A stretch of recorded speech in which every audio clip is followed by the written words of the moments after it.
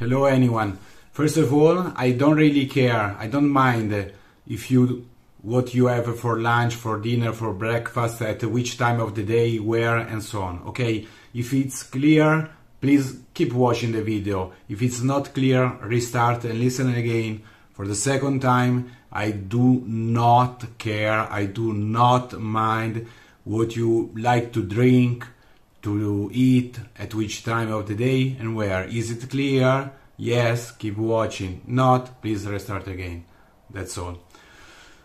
I'm an Italian, and I've seen online that there are often some discussion about people, waiters in restaurants and similar, who refuse to serve their clients, their tourists and customers coming from abroad, who asked for a cappuccino. And there are always several discussions about this topic, and generally people used to comment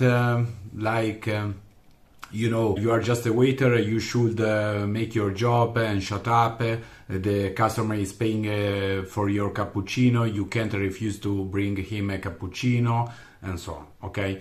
And several times it happened to me to read several point of views by Italian people and also by disappointed tourists who had some bad experience about this this request. What's the point, the real point behind this funny fact that probably sounds so strange for someone who is not a native Italian? The first point you have to keep in mind is that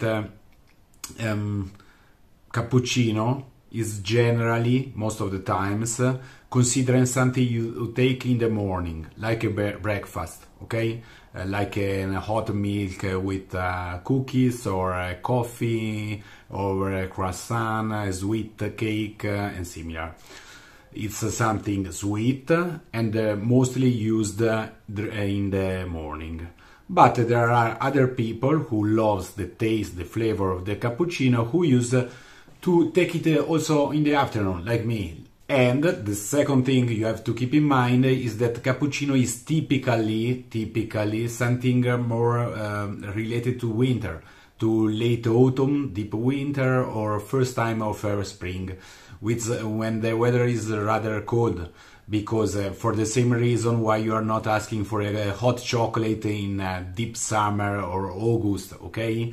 But there is not a written rule which doesn't allow you to ask for a cappuccino even if it's rather hot, okay? And this is the first part. So most of Italians consider it something you can have on breakfast, and the other part are more easygoing like me, and they don't care. Do you like it? Do you want to drink it? Feel free to do it. Who cares? If you are happy, I'm happy too. And this is my policy.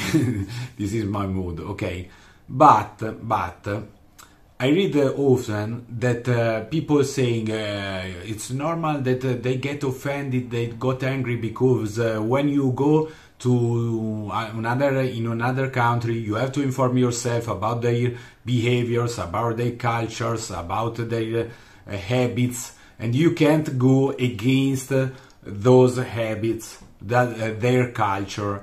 And but I think it's not this problem. It's not a problem. Other people saying, oh, you know, in Italy food is like a religion. You can't eat and drink as you want, as if you were in USA, because they consider themselves like, you know, chefs and similar. But it's not the point, because yeah, we as everyone in this world, we have our own culture, but our culture doesn't say that you can't have that, can't drink that. We are not that closed-minded people, okay, or country. So it's not a problem about culture, and most of all, nobody gets really offended or angry. This is the point. Because most of people who had, let's say, problems ordering, asking for a cappuccino here in Italy, they complain the fact that the waiter gets annoyed, got annoyed, got nervous, got angry, but it's not true. It's not true. No one would ever get mad for that toward you, say, oh, you stupid tourist, you can't understand Italian food. It's not that.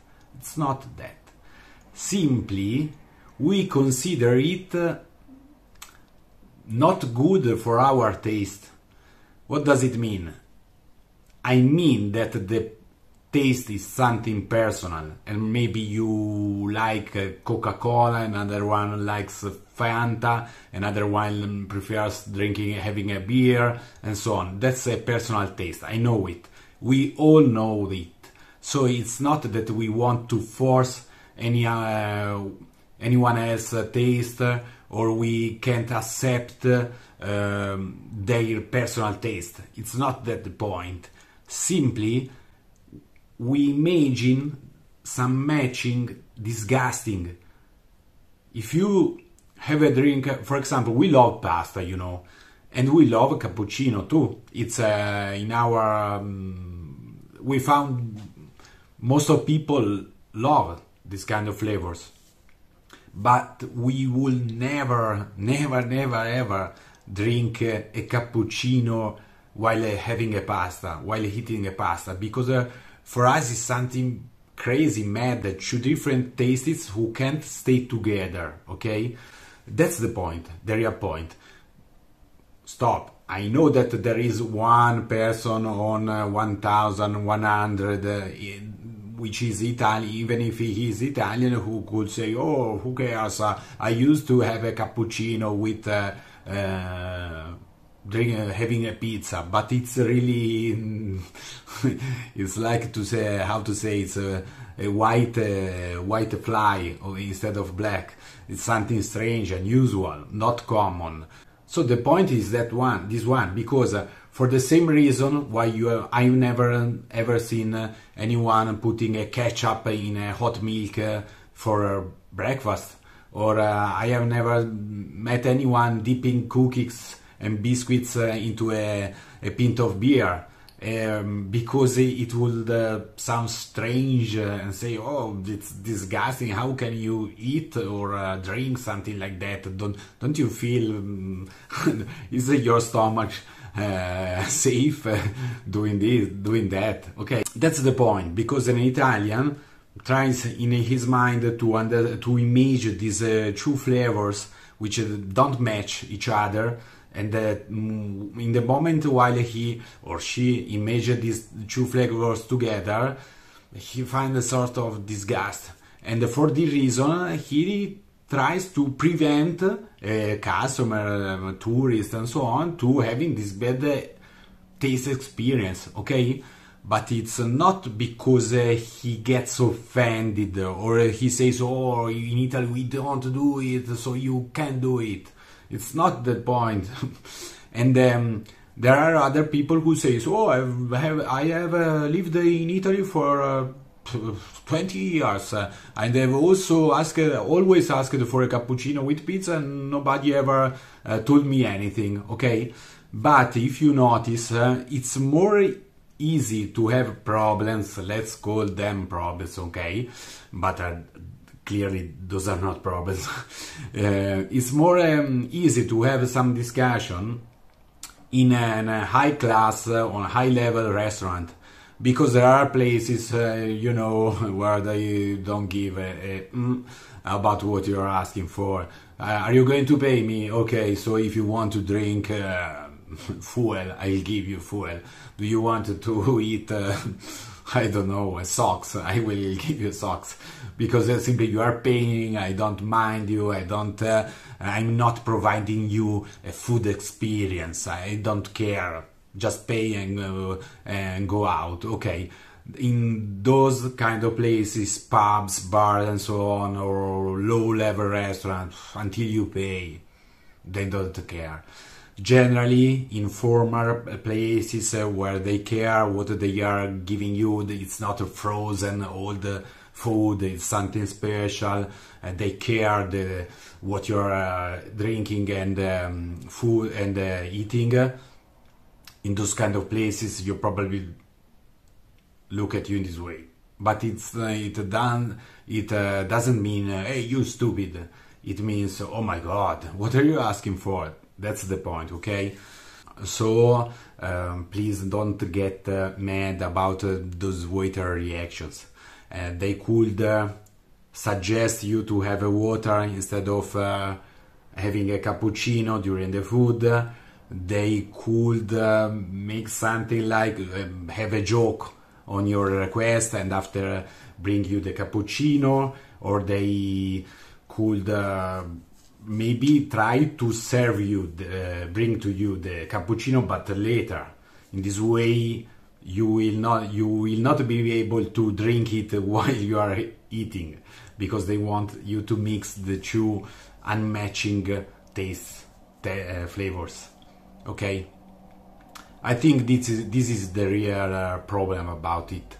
Maybe the only one conditions in which you could really offend an Italian, a waiter, and restaurant owner or similar, is a chef, is in the moment while you be asking some for example, having some extra sauce like ketchup, tomatoes and similar on a dish, Italian dish, because they could think, oh my god, it means that you think that a vulgar sauce, economic and large scale, that you can find on a supermarket for €3, $5 and similar, you think that it could improve the flavor of my dish. It means that you think that my dish is real shit, okay?